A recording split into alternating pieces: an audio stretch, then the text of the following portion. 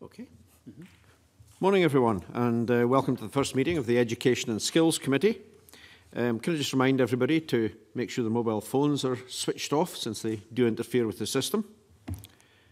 Apologies have been received from Tavish Scott, Ross Greer and Liz Smith. The first item on the agenda is declaration of interests, and that's to allow committee members to declare any interests that they have that are relevant to the work on the committee. There is background information on the note from the clerk on paper 1. I'll start by declaring my interests, and then we'll go around the table from my left. I have no specific interest to declare other than those that are already declared in my register of interests.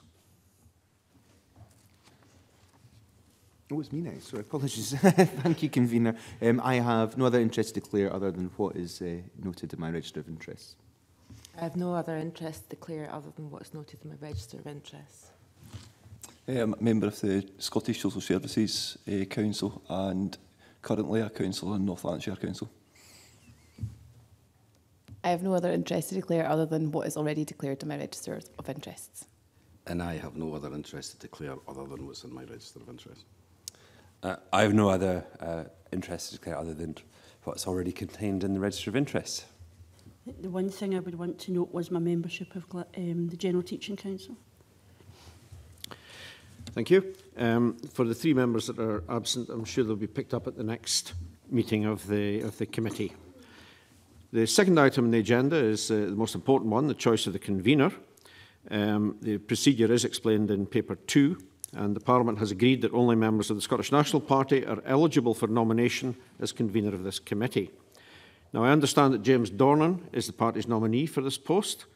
Do we all agree that James Dornan is our convener? Agreed?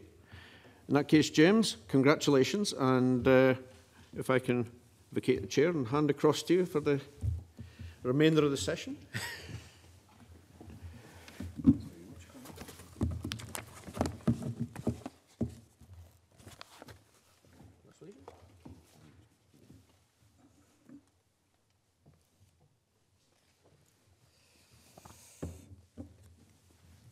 Thank you, Colin. Item 3 on the agenda is the choice of deputy convener. At this point, I'd like to thank all the members of the committee for agreeing my nomination as convener of the Education and Skills Committee.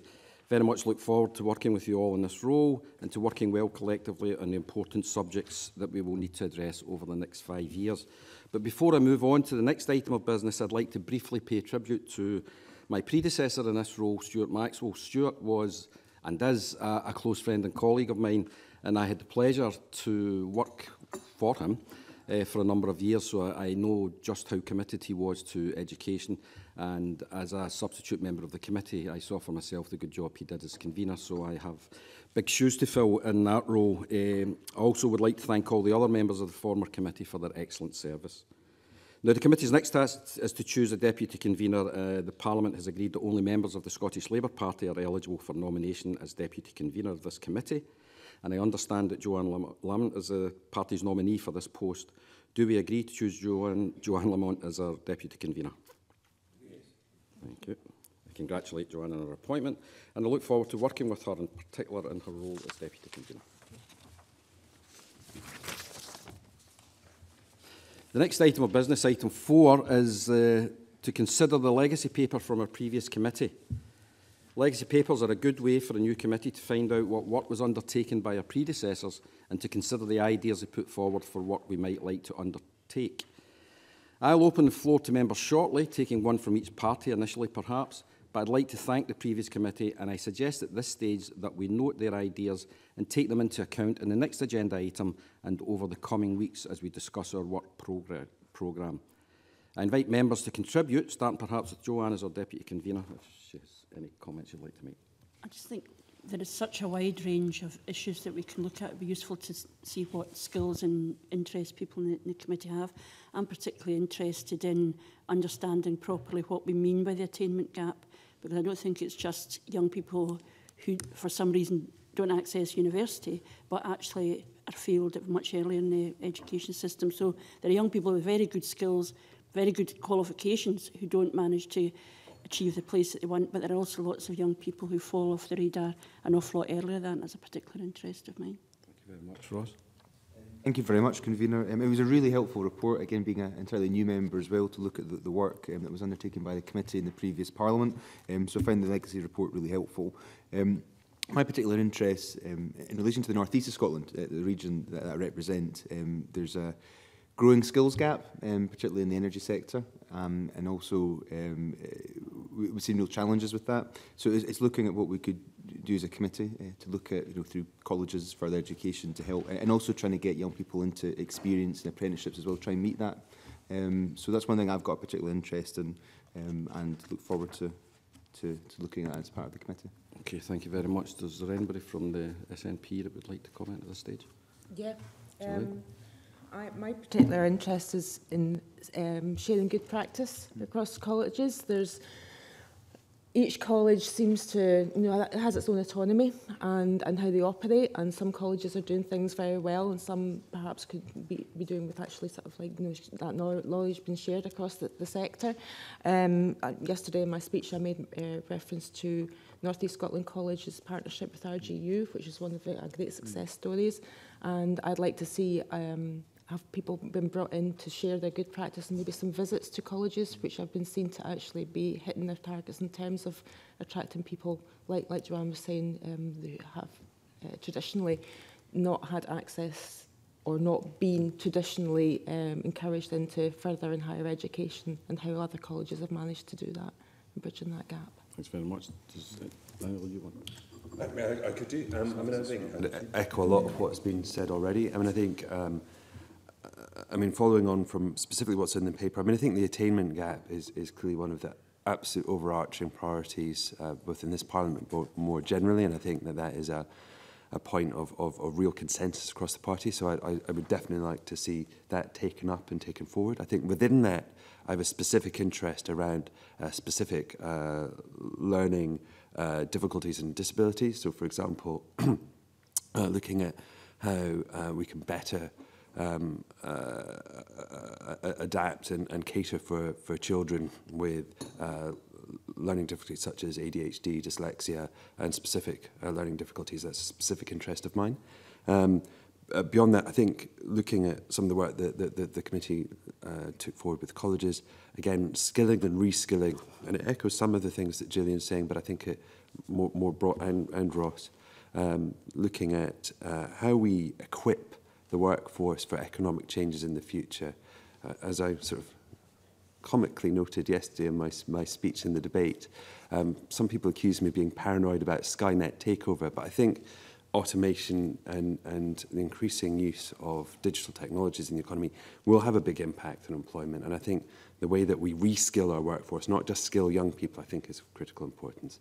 And finally, I have a real interest in childcare in early years, and just making sure that we do our very best at that earliest stage, and right the way through education, so that we help people be as economically active as possible.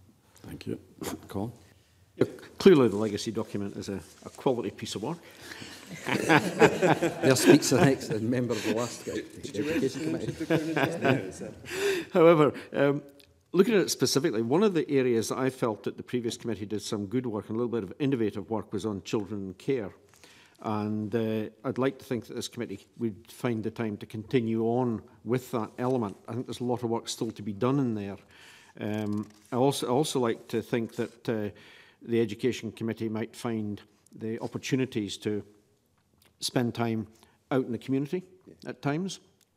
I know there was a number of fact-finding visits and so on were done previously, but perhaps the committee from time to time should actually meet in different areas. I know there's expense, I know there's logistics and everything involved around this, but I think it would be a good exercise in democracy for people in Glasgow, Dundee and so on, see the Education Committee meet there at least once in the next session, you know.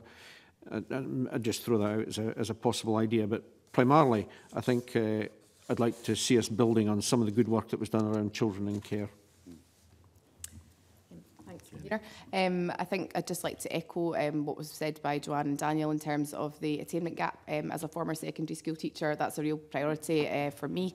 And certainly, I think Joanne spoke about attainment and what we mean by attainment. That's really important. We often talk about educational jargon in Parliament, and I think actually when you speak to people on the street, they don't necessarily know what we mean by attainment. And it's not necessarily just about qualifications, it's about, you know, achievement in school, how we measure that, other contributions that pupils make, and certainly in the senior phase, that's something that I'm interested in. As well, having worked for Education Scotland, I'm interested in how we use partners such as Education Scotland and the SQA to work with local authorities to close the attainment gap. That's something that I'm really interested in as well. Okay. Excited about this committee. It's very wide-ranging, but my specialist interest, if you like, is in child protection, and I would back up what Colin said as well. Children in care, I think we did make a lot of progress in the last Parliament. I said that as if I was there, but you know, I think the Parliament made a lot of progress last time around, and I would like to see that continued as well as looking at the wider child protection implications. Thanks very much for that. Clearly there was quite a lot came out of that very short discussion. I suspect we're going to have lots of work to do over the next 5 years. So I thank the member for their contributions. The next item of business agenda item 5 is to consider taking our work programme discussions that follow in private.